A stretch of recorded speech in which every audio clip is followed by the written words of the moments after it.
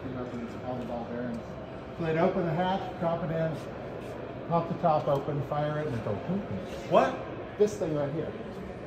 This is a I launch, believe launch it's basically it's a little landmine, small mine, like anti-personnel mine. for Really? For personal defense, because they're fighting the Russians. Yeah. And the guys, you know, you've got Swarming them. Yeah, they're swarming it, and guys got Just like like- anti-tank mines that they slap on the side that have the 3 magnets on it, and pull the thing to detonate it. So they came up with this personal defense weapon that basically is like a bouncing battery they put in there.